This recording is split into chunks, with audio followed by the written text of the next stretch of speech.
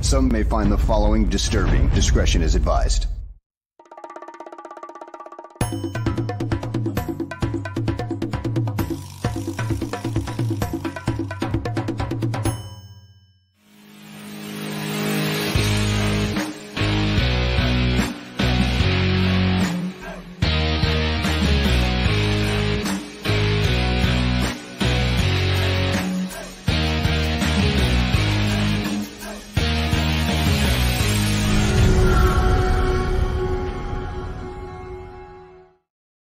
Welcome, everyone, to a fresh episode of GTF Gabriel Talks Football. My name is Aldo Gandia, and what a win yesterday. We got a lot to talk about, and all week long we'll be talking about it, the win and the performance from Tyson Bagent. And the best way to stay on top of all of our programming is to subscribe to the YouTube channel Barroom Network, or if you prefer audio podcasts, you can find us on all the major platforms.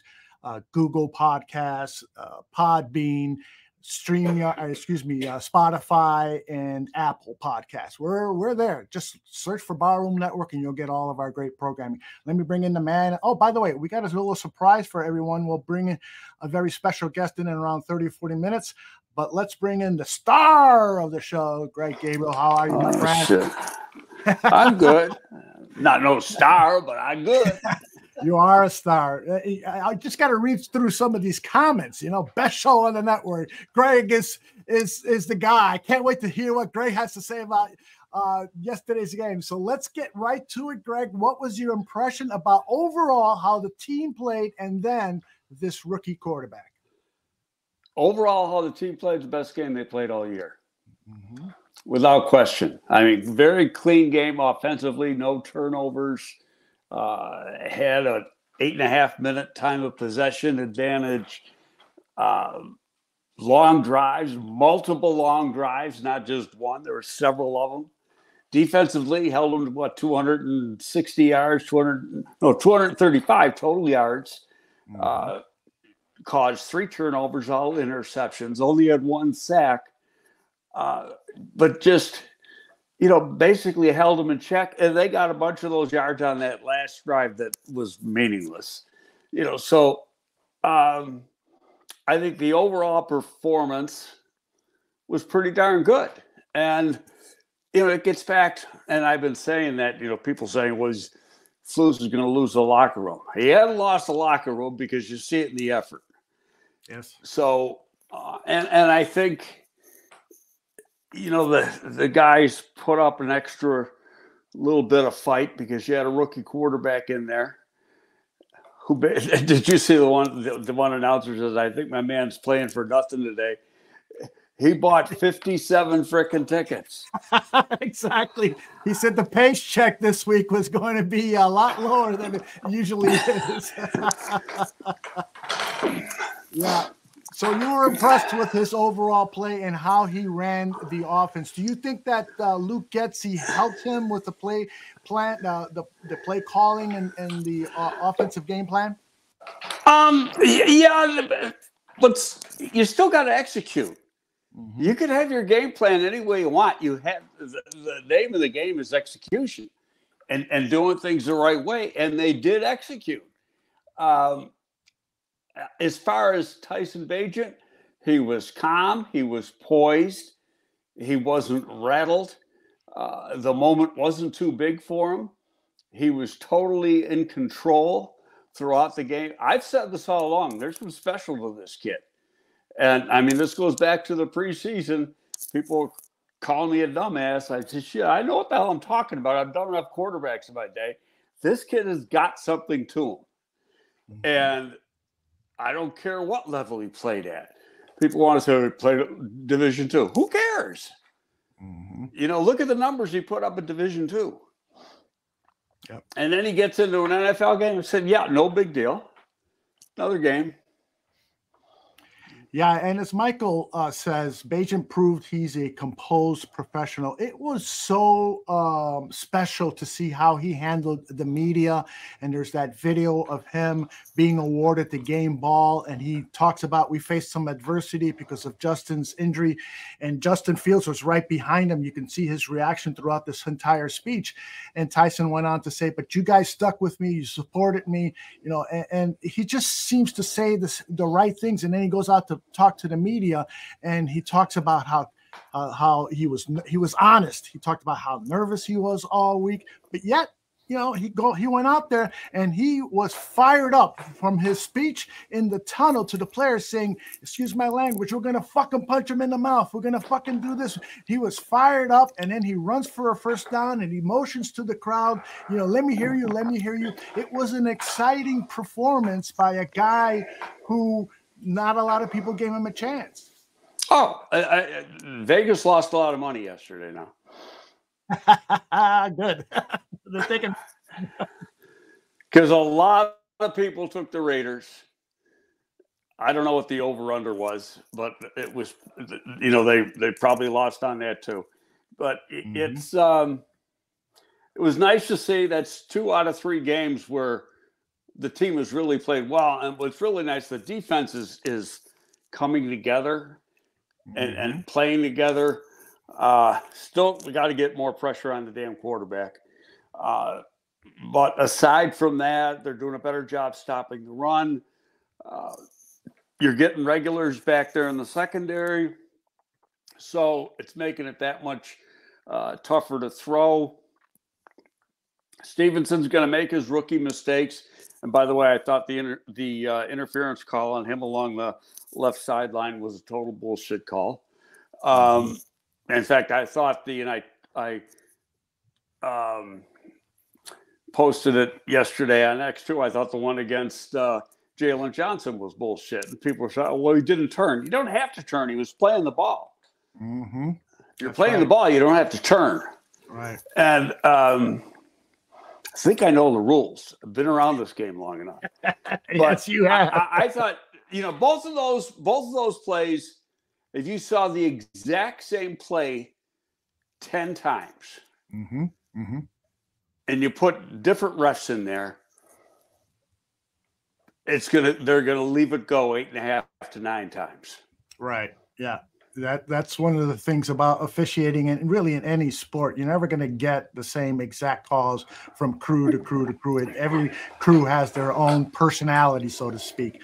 But let's stay on the topic. But you gotta just there's one thing you gotta look at it, or they gotta even it out in that if you're going to call it tight against one team's defense, you got to call it tight against the other teams. You better. And they weren't necessarily doing that. Yeah, yeah. Our guest who's going to come in a little while has some complaints about the officials. I'm sure he's going to share those with us. Well, let's stay on the topic of the defense since you brought it up. One of the things that's really admirable is the last 2 games they've been very good at third down defense. This was their numbers for yesterday. You know, they started the week ranked 30th in third down, allowing third down conversions. But the last 2 weeks, they started to move up.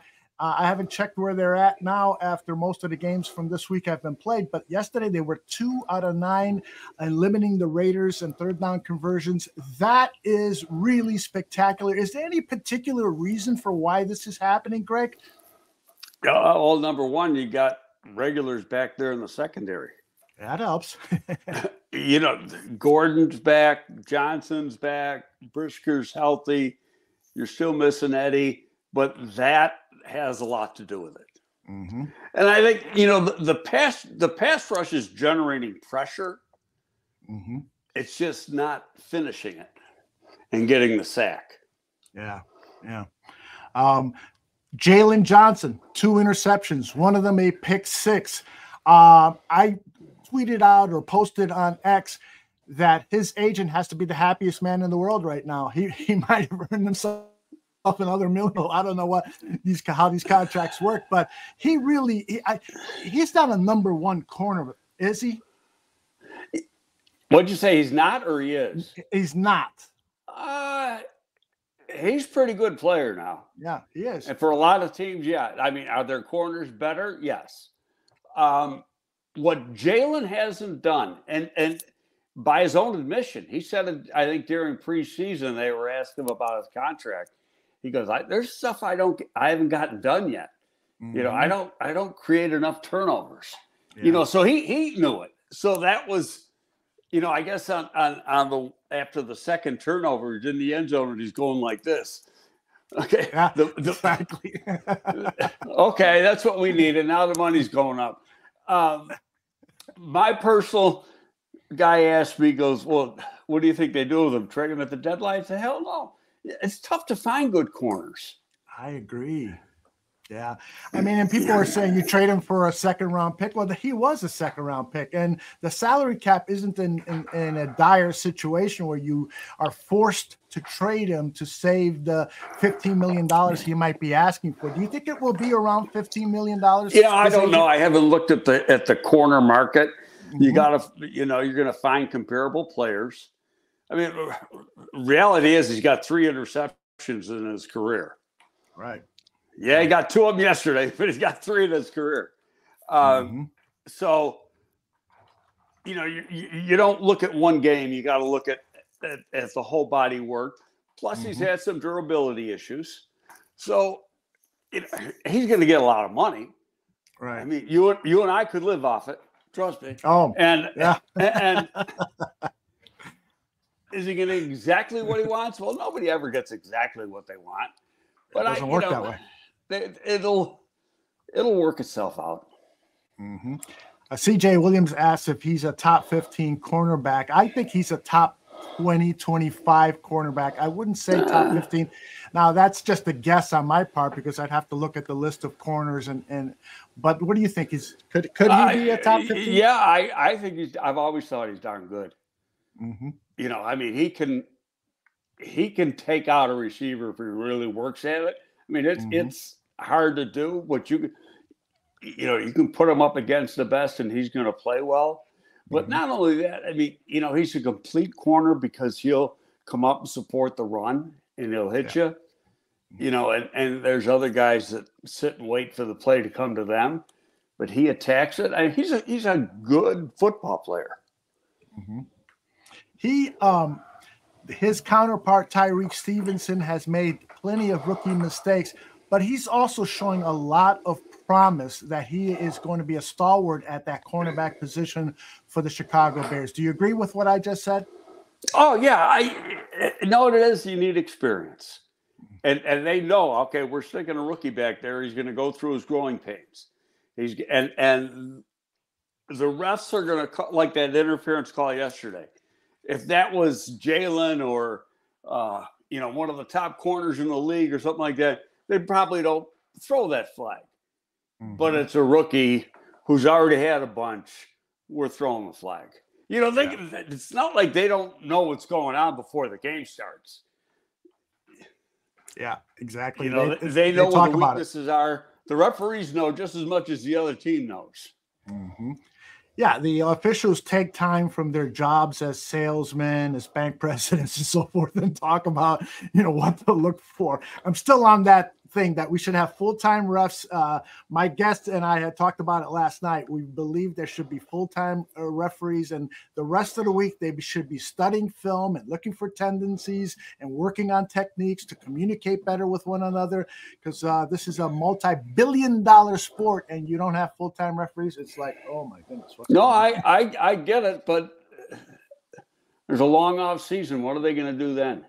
Yeah, go officiate other games in other countries or schools and stuff like that. Really perfect the art, train future generations of officials. There's plenty of things they can do for the money. Give them a good $400,000, $500,000 a year and have them work and become the absolute best officiating crew in any sport, anywhere in the world. But enough about some that. you give them $400,000 or $500,000, and some are taking a pay cut. That is true. That is very, very true. I mean, a lot of these guys are attorneys and other things, and pretty darn good ones. Yes, indeed. It's not like they're teaching 7th grade. Yeah, maybe I feel this way because I'm incapable of being really good at two different professions. So Vince says, although the problem is these refs are often professionals in other fields. Oh yeah, that's what Greg just said. And so yeah, it is tough. So I'm just wondering, can't you find somebody who loves the game of football so much that they'd be willing to take $300,000 to $500,000 a year to work regularly on this sport and perfect it to the point where it's almost zero defects when they're calling a game. But that's a topic for another show. Let's get back to the defense. Talk to me about this pass rush and the differences that you have seen in the play calling since Alan Williams was calling the plays and Matt Eberflus has called the plays. Well, Matt has gradually gotten more assertive, aggressive. You know, he's still not anywhere close to what some coaches do as far as, you know, sending pressure. There was one, he had Kyler Gordon coming in one play. I remember that. You know, he'll send a linebacker every once in a while. He'll never send more than 5. Usually goes 4, sometimes 5. But where you see some guys, they're sending 6 and trying, and you know, and then you have an overload situation and something's going to happen. Probably the best way to do it is a combination of the two. I wish you'd do more because just the people we got, like Ngakwe's got 2, we should have 4. And because the 2 misses he had, but that's not good enough. And, you know, and we're not, you know, like Jones got his first sack yesterday of the season. You know, the Bears are around the worst in the league as far as generating sacks. So that's a big thing. And I keep saying, 2 of their premium picks are going to be pass rushers this year. You can take that to the bank now. You know, I don't know what the other thing's going to be. I don't know if it's going to be a quarterback. I don't know if it's going to be an offensive lineman. But I guarantee you 2 of them are going to be pass rushers. Do you think that they would bypass Marvin Harrison Jr. for a pass rusher? Given that everyone says he's probably the best receiver to come out of in the draft in many years. Yeah, but nobody in the NFL is saying that. That's what the draft are saying. True. You follow what I'm saying? Because NFL people don't say anything this time of the year. It's the draft nicks. And I'm not downplaying his talent. The guy is ultra talented. But go through drafts, because I always do that, and find out over the last, and there's been more receivers drafted in the last 10 years than there was in previous years. How many go in the top 5? Yeah, right. And what's the highest number you take them at? Because while it's a very important position, you got to, you know, what number are you drafting at? And that's number 1. And number 2 is like, what other premium need do you have? And when I say those positions are pass rusher, tackle, corner. When you got your lines, you got a quarterback, you got your lines taken care of, and you got some corners. Then you say, okay, now I'm going to get my receiver, you know, take a first-round receiver. Because you can go through it. We've talked about this before, although you know how many great receivers have been drafted in the 2nd round? Oh, yeah. Yeah. And even 3rd round, you know, I mean, Jerry Rice was a 3rd rounder, wasn't he? Or a 5th No, he was a first rounder. Jerry Rice was. Okay. 17th draft, I think. 17th pick, I think. But, you know, the guy yesterday we go against he was a 2nd rounder. A 2nd rounder from, what was it, Long Beach State or something, someplace out west? Fresno, there you go. Yeah, but you know, here's the thing, Greg. From a philosophical standpoint, somebody who's made decisions on acquiring players, how much does a team need superstars? Because if you think that Marvin Harrison is a superstar, and then you got Jared Verse, and you got to make that choice. I need that pass rusher, and Verse, although he hasn't played well lately, Verse could be that pass rusher. Do I select the guy I think is going to be a superstar, Marvin Harrison, or do I select a pass rusher who could be at least very good? That's a tough call, isn't it? Well, and first of all, it's too early to really have the discussion because you don't know where you're going to be picking. Okay. You're going to have one high pick from Carolina. Okay. How high the Bears pick's going to be, who knows? Could it be in the top 5? Yeah. Could it be out of the top 10? Yeah. And then if you got to let the whole situation of the quarterback thing, and which should be an important part of the show today, play out. Who's going to be the freaking quarterback? Yes, indeed. Now, I personally believe Justin Fields will not play this week. There are some rumors that he's hurt a lot worse than they're letting on to be. Really? Yeah, I mean that it's it might maybe miss one more game and possibly 2 more games. Well, now play the hypothetical game. So let's say he misses this week and the following week, and this kid plays good and they're winning. You putting him back? You putting Fields back in? That's a tough call.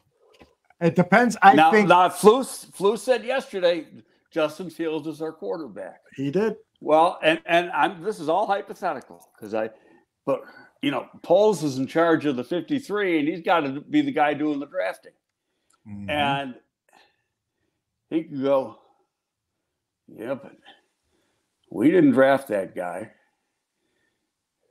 He struggles, and this other kid from D2, Shepherd University, comes in, and it's like, we're playing out in the sandlot. Yeah. And now to worry the time.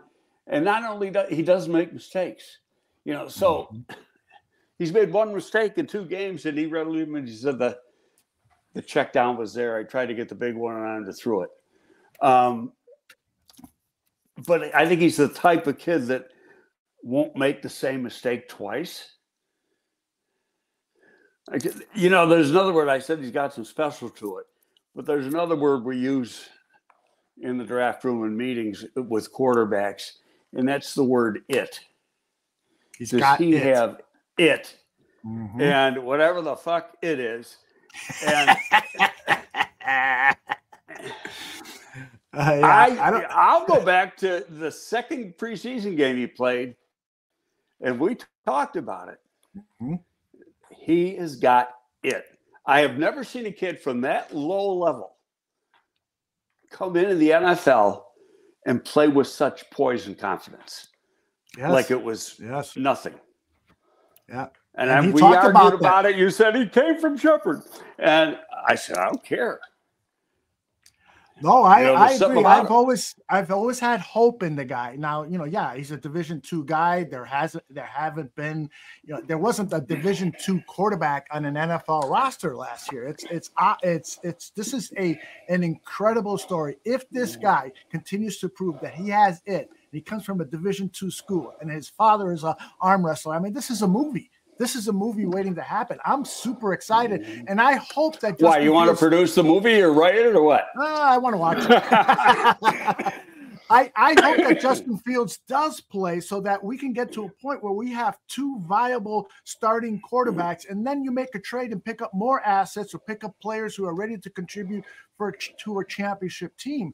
I do believe that the Bears are going to try to make every effort to get Fields out there, but also try to get as many starts for Bagent as possible. But you're right. If they start going on a winning streak with Bagent at the quarterback position, that's going to be the biggest controversy in Chicago sports for years and years and years.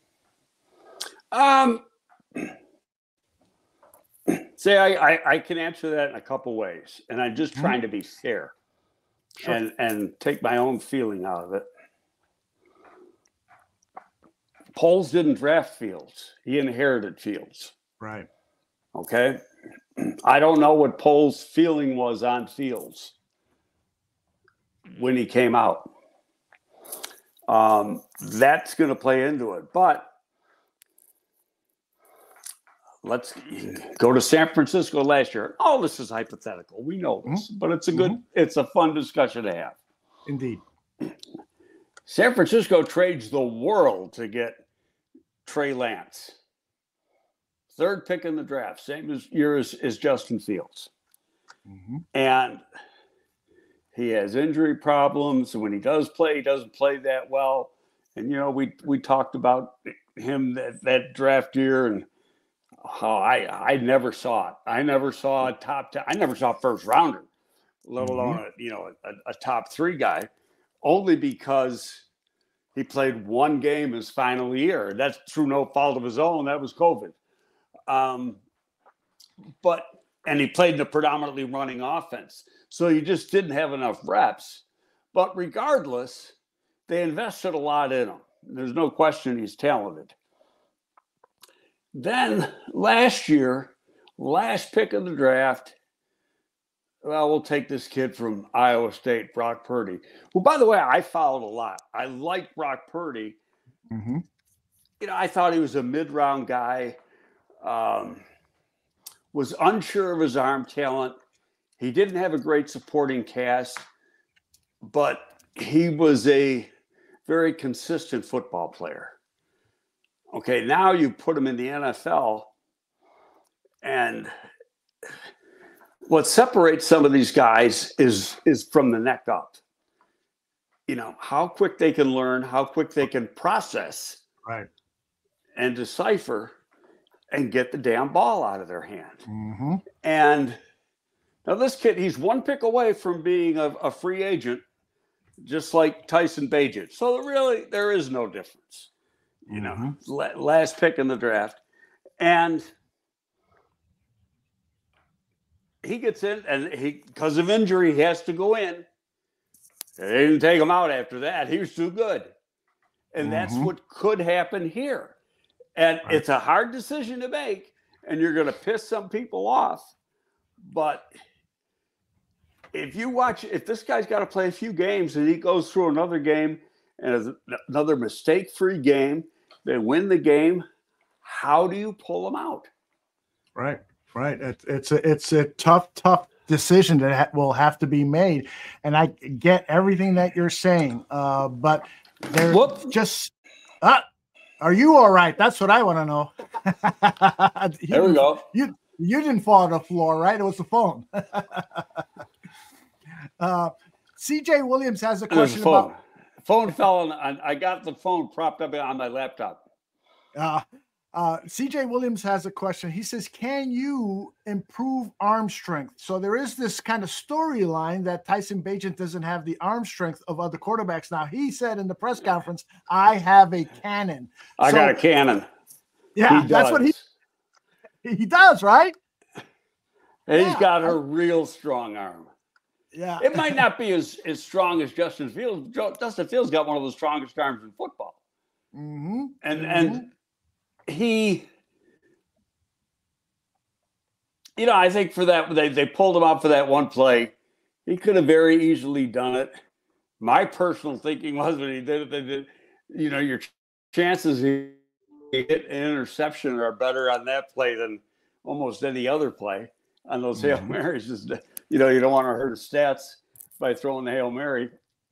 Let the other guy do it. And if it's the last play of the half, who cares if it gets intercepted? But, you know, there's no problem with his arm strength. But to answer the question, can you improve arm strength? Yes. And when I learned this, I was working for the Giants. Jim Fossil was the head coach. And before that, he was an offensive coordinator and a quarterback coach in the league and a former quarterback. And I was of the belief that, now this goes back, it's over 20 years now, that you couldn't improve arm strength. And then you start looking, guys who have stronger arms in college, or rather stronger arms in the pros than they had when they were in college. And the first guy that comes to mind is Drew Brees. And you can look at Tom Brady, and you can look at Peyton Manning. All of them, their arm strength, power, velocity, all improved once they got to the NFL. Part of it is, it's developing grip strength, your strength in your forearms, strength in your triceps, but it's doing the right exercises, and that you can work on those particular muscles where your velocity coming through the ball or throwing the ball is going to be a little bit more to put an extra little zip on it. Right. You know, they're getting older, physically more mature. You know, this kid, you know, who knows what the hell kind of weight program they had at Shepherd, and what he was, being that he was a quarterback, what was he required to do? Now, it sounds like, you know, during the week, somebody asked him, what would you be doing if you weren't playing football? And he said, cross-training and being ripped. So that tells me he likes to work out. Mm-hmm.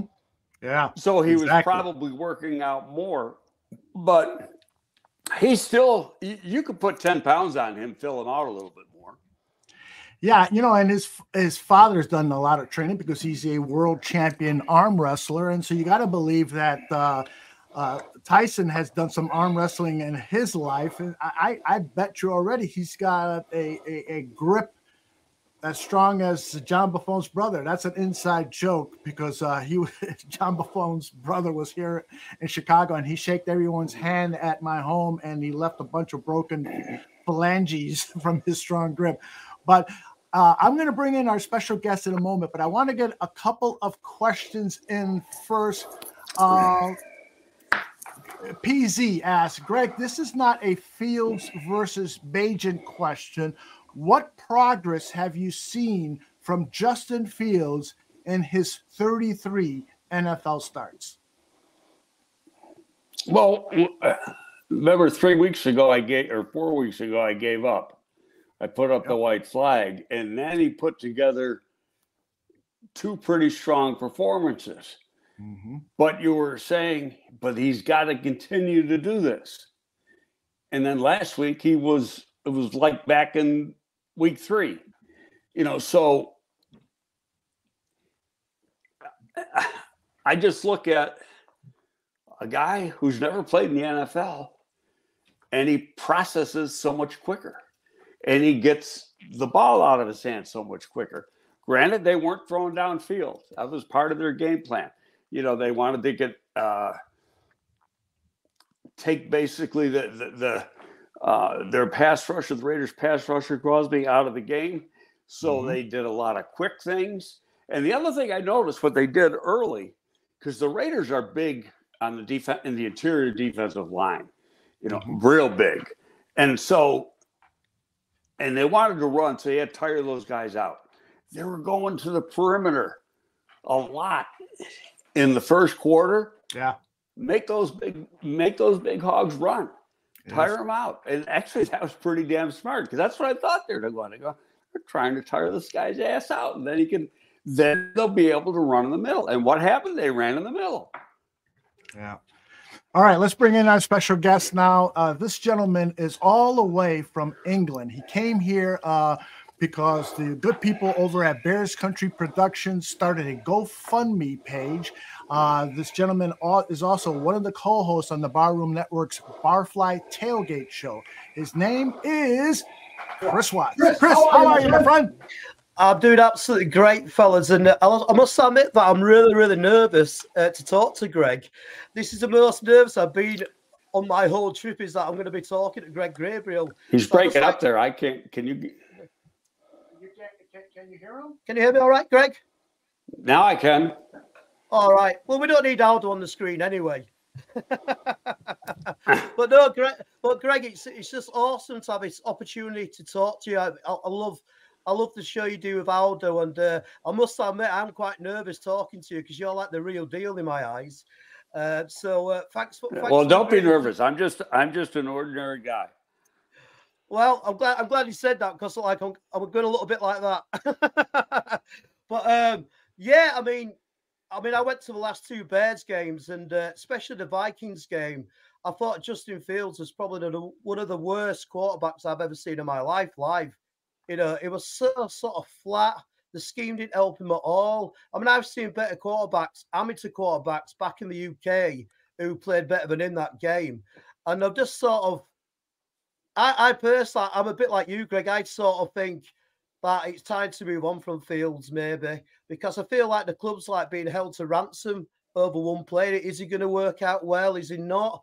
The thing I like about Bagent is I just like how he seems to operate between the huddles. He seems to do things at a really nice pace. You know, he seems to be very organised. You know, when he's in the huddle, he seems to get him out of the huddle really quick. Where Fields to me always seems a bit lethargic and a bit slow. And also as well, I just think that the defense is playing so much better than we did do at the start of the season. Especially, I still think we need a bit more pass rush, but I think like the linebackers and the DBs are playing really well. Even though we've had quite a lot of injuries in the safeties, but it's such a joy to talk to you, Greg. I've watched you for so long on the bar room, and yeah, it's such a blast, and yeah, it's just amazing to talk to you. I can't disagree with anything you said, Chris. And to me, Justin Fields is an anomaly because you don't know what you're getting from week to week now. It seems, you know, when he makes some big plays, it's the special plays. They're wild plays. Yeah, oh yes, definitely, yeah. Okay, but he can make a wild play and then a bonehead play, you know, a minute later.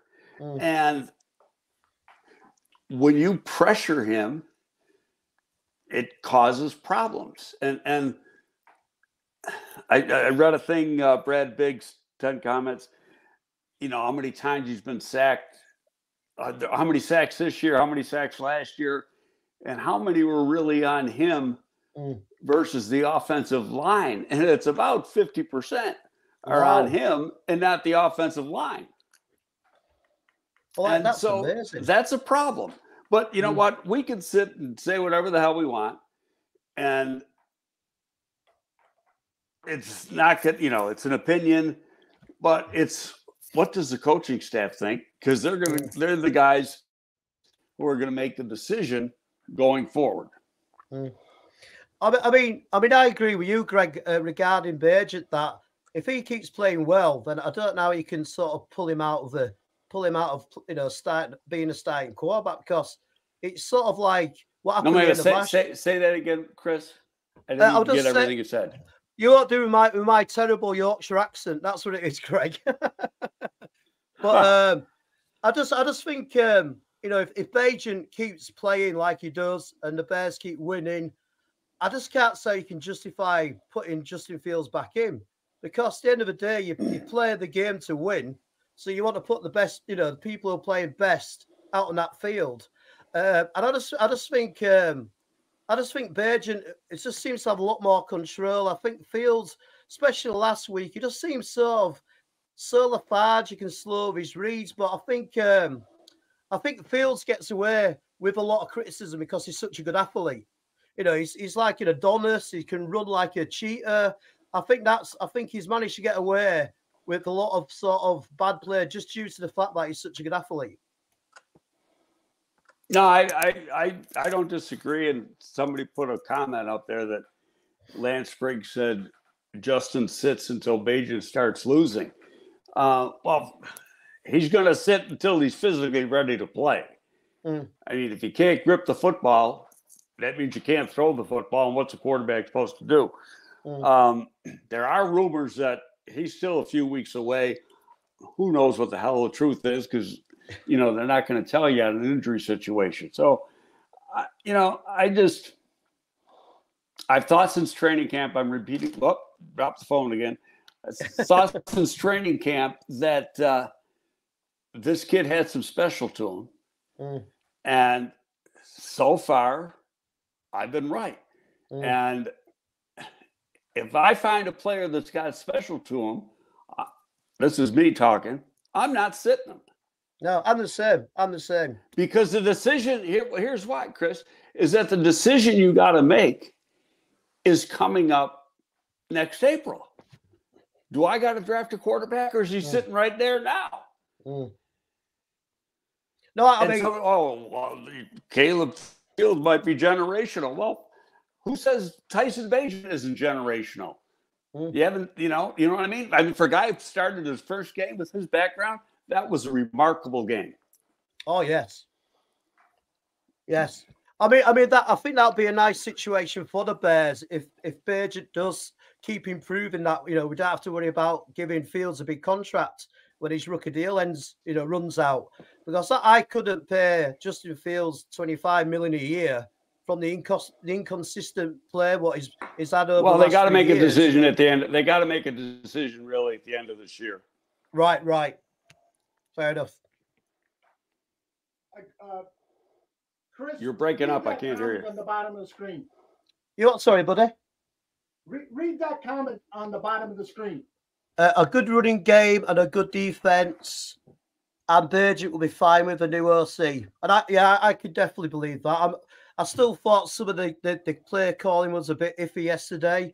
Too many bubble screens. Too many times he's always in a shotgun, which I don't like a player being in shotguns. You can't really do the play action sort of off the running game. So I'm still not set up on Getsy at all. I mean, last week it was like going back to the first game of the season. I kept thinking, well, we had so much success against Washington. Why aren't you keeping that sort of game plan and going? Because it obviously works for Justin Fields.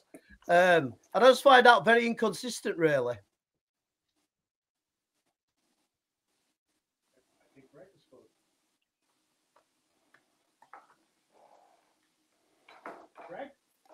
I can't. You're breaking up. I can't get everything you're saying, but I'm reading some of the comments that come across, and they're saying like Bagent's statistics were hurt because he didn't throw that much in the fourth quarter. Well, you know what? He threw enough to win the game, and that's all he had to do. The object is to win the game, and if you got to throw 30 times one week and 15 times the next week, so what? As long as you win. But in saying that, let's assume he's going to start next week against the Chargers. It's basically an indoor stadium there. So they're going to have perfect weather conditions. I think they're going to give, he's got this game and a half under his belt.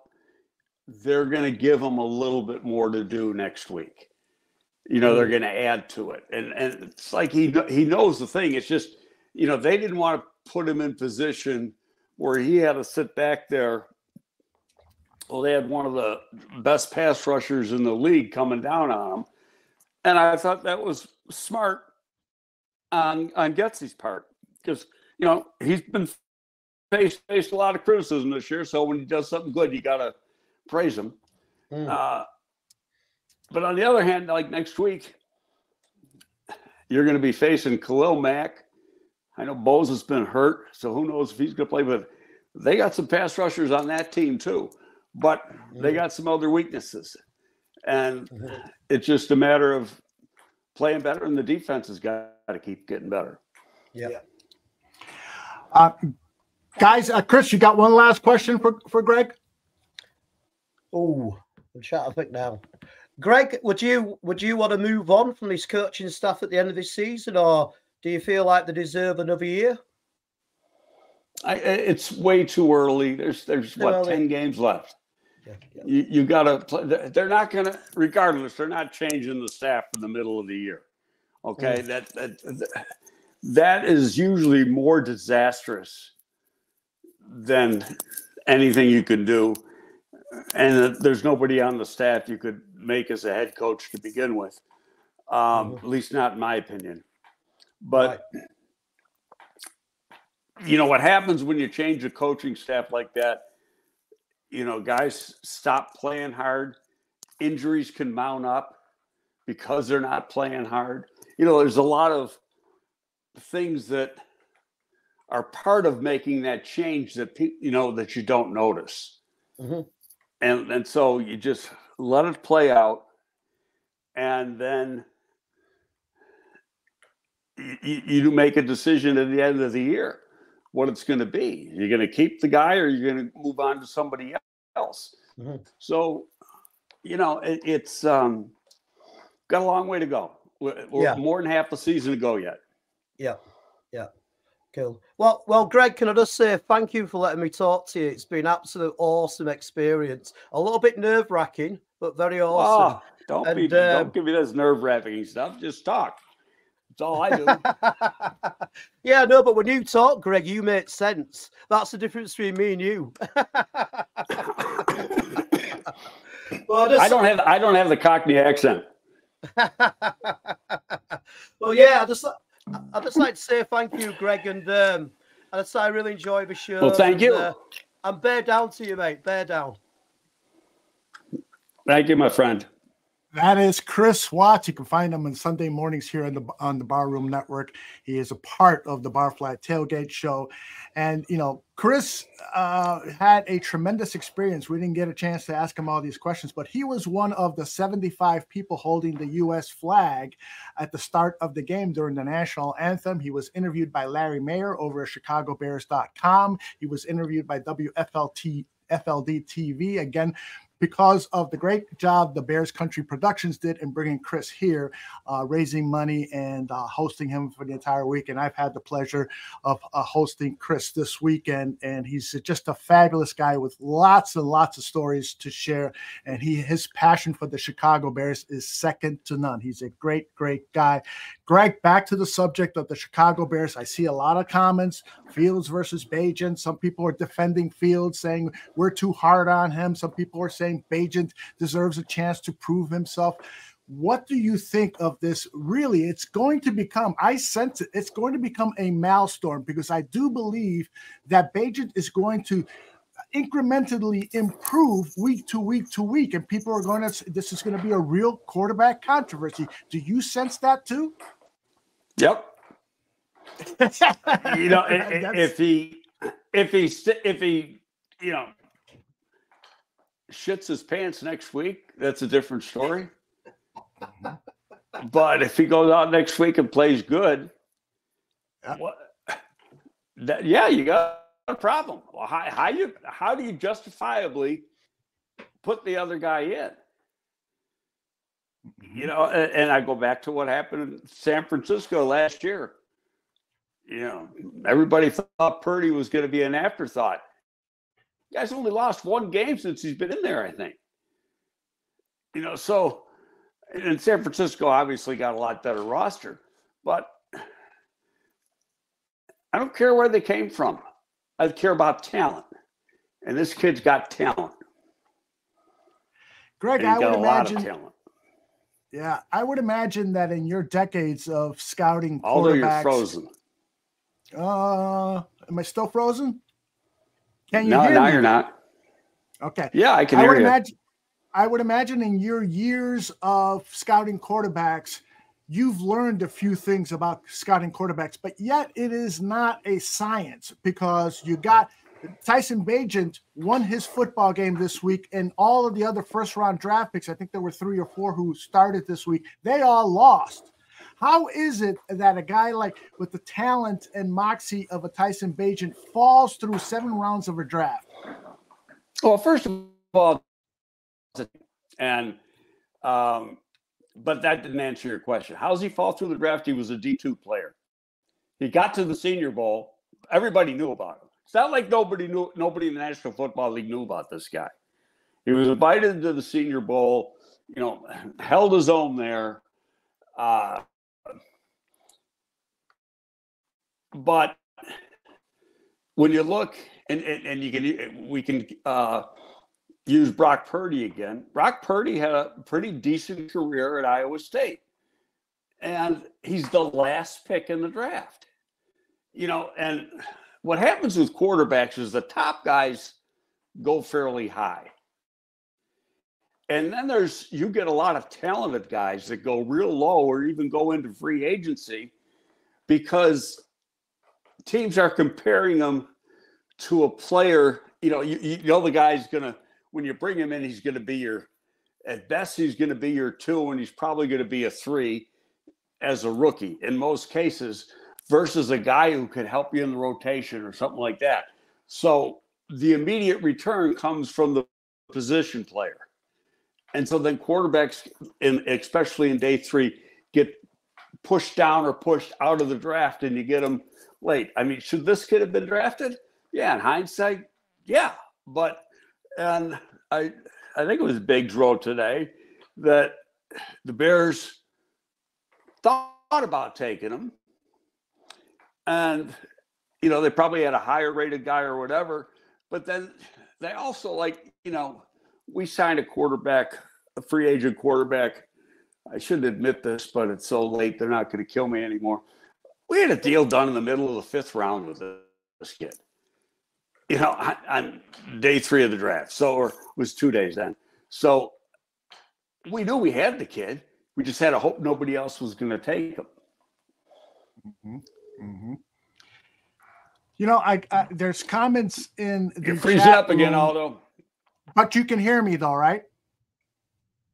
Maybe not. I guess when I'm frozen, he can't hear me. I can hear you. You keep freezing, Okay. but I can hear you. Okay, good. So there's a lot of comments in the chat where people are saying, you know, pump your brakes. It's only one game. And I agree. It's only one game. We're not going to the Super Bowl with Tyson Bagent. I truly believe that. And he still has a lot to prove. But somebody posted that the defense won their game. This was a complimentary football win. The defense did their job. The running game did their job. The quarterback did his job. Everybody did their job. So I don't think that we should make these kind of hidden shots at the quarterback. He did enough to win in his first NFL start, and that should be appreciated. Greg, you want to comment on that? Although I didn't get one thing you said there. Everything was broken up. I got about every fifth word. Okay. That connection of yours, I'm going to go over there and fix it myself is what I'm going to do. Well, I got these extenders, but I'm not sure I got it those even set up right. And actually I'm using the hard line. On the phone it's all Wi-Fi. So it's all Wi-Fi. It is the extenders because I'm on the phone and yeah. So I don't know. Yeah. So I can go to another room and it might be better. Yeah. Read this. Can you read that? You just froze again. Oh my goodness. Doug is saying we had 0 passes over 15 yards. We had 0 passes over 15 yards. Yeah. And if that were Fields, we would crucify him. But when a D2 quarterback does it, we crown him for the future. What do you think about that? That has everything to do. Yeah, that has everything to do with what the game plan was and getting the ball out quick so that Crosby would not be a factor in the game. Mm-hmm. That had nothing to do with the guy's talent. Right. So people can take a stat and work it any way they want. But it's you set up a game plan to win the game. And you had it, you're going against one of the best pass rushers in the game. Most of the time he's up against a rookie tackle in Darnell Wright, who like Stevenson is going through his growing pains. So you make, I'll say it this way: had Fields been in the game, they would have done the same thing, unless he tried to force it downfield or whatever. But they did what they had to do. Forget they used up over 34 minutes of clock, time of possession. Their game plan was to run the football, control the game, and move the chains. And when you look at how many long drives they had, who cares if they threw it 15 yards down the field? They won the frickin' game, and they won it basically no turnovers. They played a flawless game. Mm-hmm. What do you make of the offensive line, Greg? We're getting questions like from Jeff saying, what do you think happens when the offensive line is fully healthy? And evaluate their play yesterday. Well, they played well yesterday. There's no question. And I thought one of the holding calls on Borum was a bad call. The other one was pretty good call.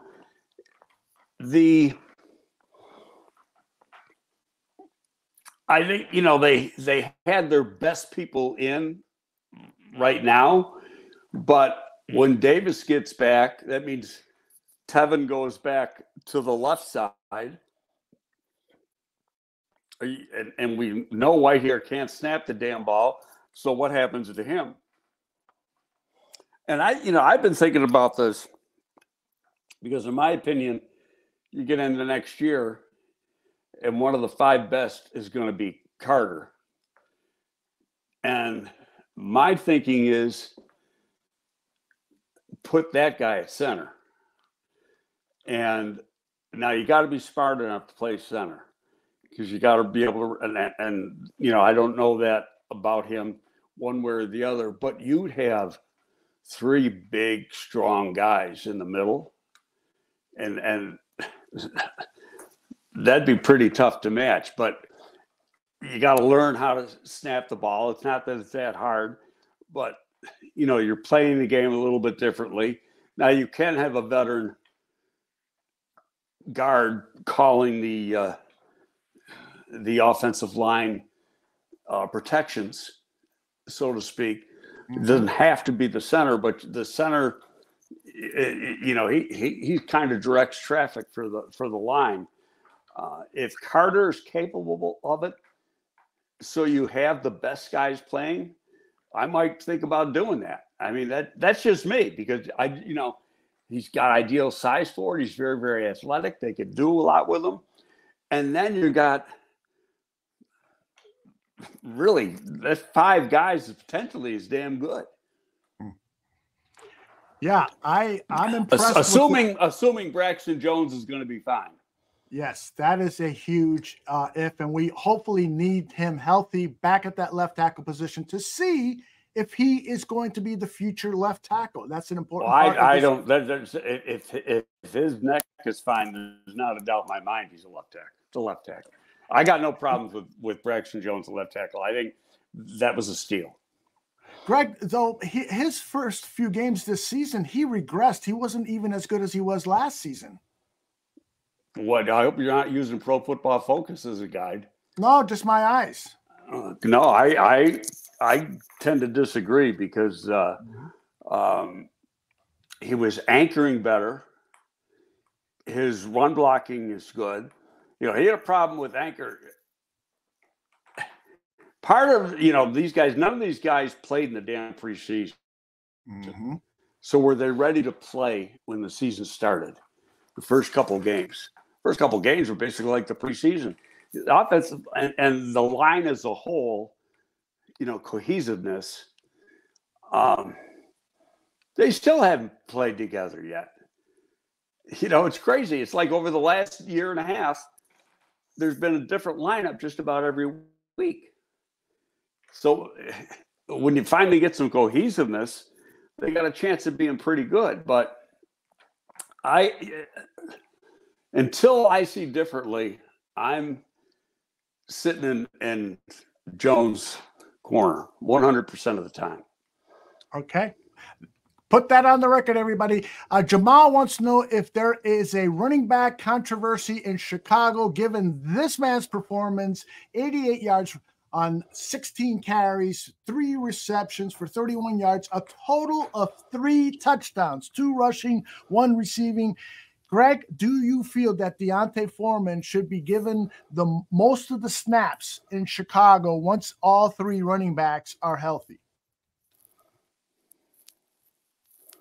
No, I think there's going to be a running back by committee. But this is something, we saw his tape last year. You knew he was capable of doing this. Guy's a good player.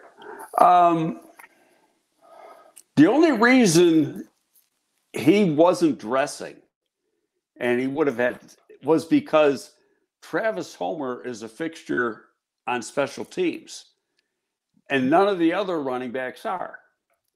So you've got to have that special. So you can go into a game and be heavy at running back. You could dress them. They did that in the first game and they'd be heavy at running back. You'd have 4 running backs. But then you got to take another position player away. Mm-hmm. And so, I get what they were doing, but when you come out and you have a game like he did, and he was, okay, I'm going to prove it to you type game. And he rose to the occasion. And he's a punishing runner. But, you know, if you watch his career, that's the kind of player he is. That's what I expected as soon as I got him. He doesn't have that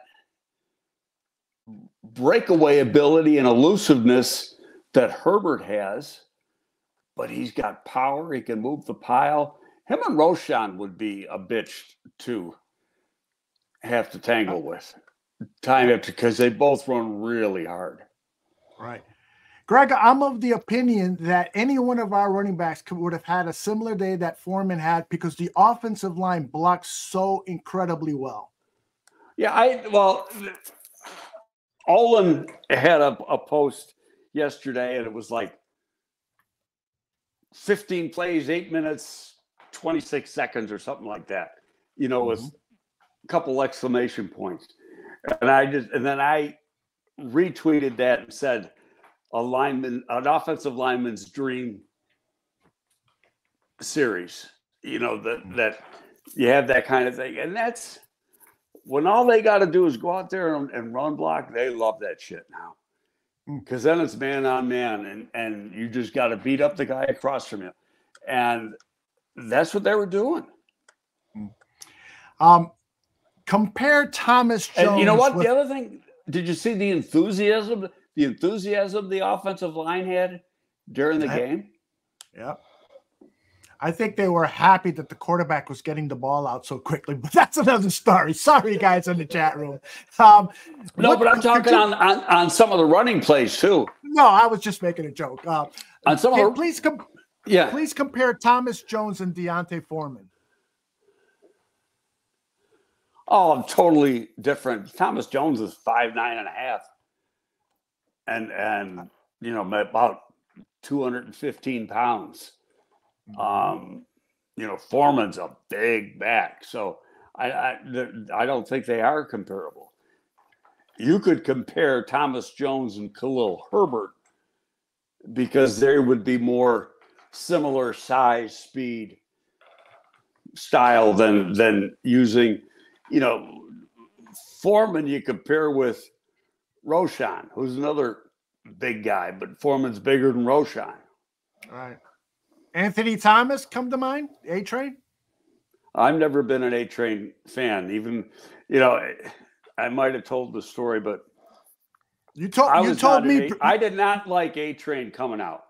Yeah, you told me personally. Yeah. Okay, I thought he was stiff, you know, stiff in the hips, didn't have a lot of forward lean.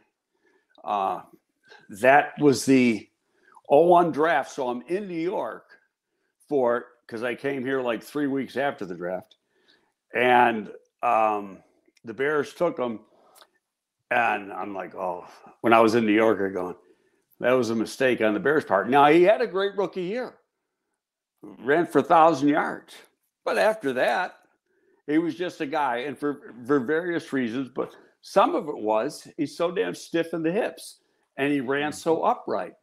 So he could do some things well, but I'm just, you know, I wasn't a fan. All right. So I'm going to ask you a couple more questions from the chat.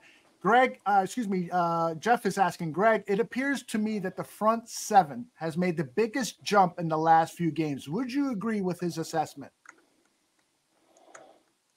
Yeah, I think part of it is the secondary. It's still good intertwined with the secondary because the secondary is healthy, but the front seven, everybody's healthy on defense right now, except for Eddie. And so they can work the rotation better. You know, basically, you got 3 new linebackers from last year because Sanborn's playing a different position. And, you know, he's playing Sam where he was Will and Mike last year. And, you know, so it's I think it's just everybody coming together. And you got a different guy, you know, setting up the game plan and calling the defense.